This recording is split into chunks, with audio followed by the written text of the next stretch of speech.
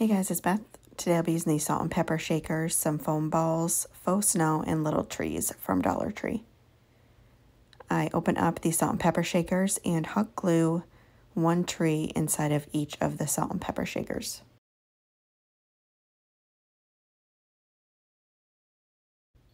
I then take some faux snow and pour that inside each of them, just enough to cover the bottom of the tree.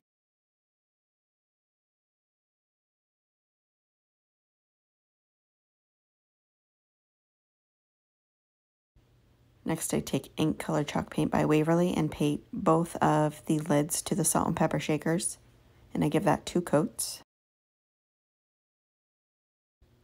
And then I take these foam balls that I got from Dollar Tree. They are 1.9 inches. I put them on a skewer just so they're easier to paint. And I use a sponge to apply it just to try to fill in the holes. And I'm using white acrylic paint to paint those.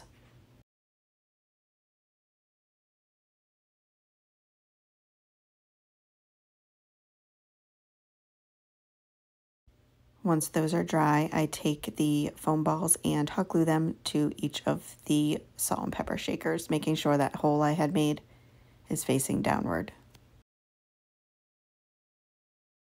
And I'll be using these Posca paint markers to paint in the snowman faces. And the black wasn't working that well for the eyes, so I ended up taking the ink chalk paint again in the back of a pencil, so just on the eraser, and dabbed some dots for the eyes. And then used the black paint marker to make dots for the mouth.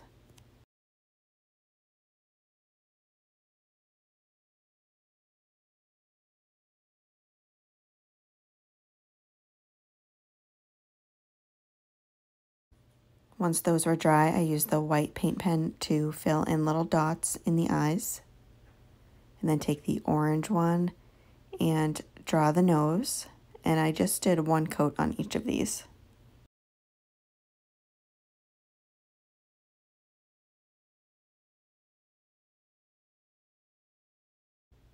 And the pens didn't have a good color for the pink, so I used Cameo pink acrylic paint and a little sponge applicator and just dabbed on the cheeks for rosy cheeks on both of those. And then hot glued the lids at an angle on each of the foam balls. And then take Snow Tex and apply that to the tops of each of the lids, which are the snowman hats.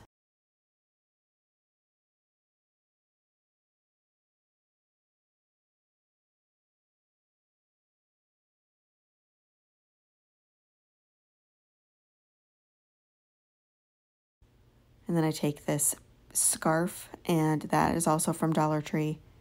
I placed down the salt and pepper shaker snowman just to get the width of how wide I needed it.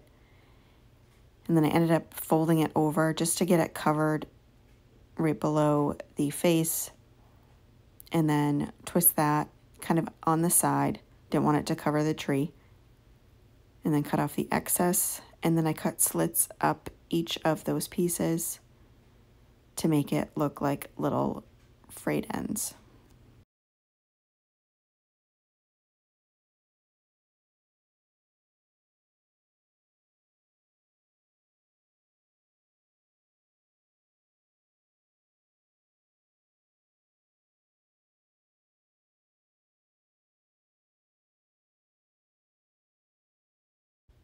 And that's it for this project. Thank you so much for watching.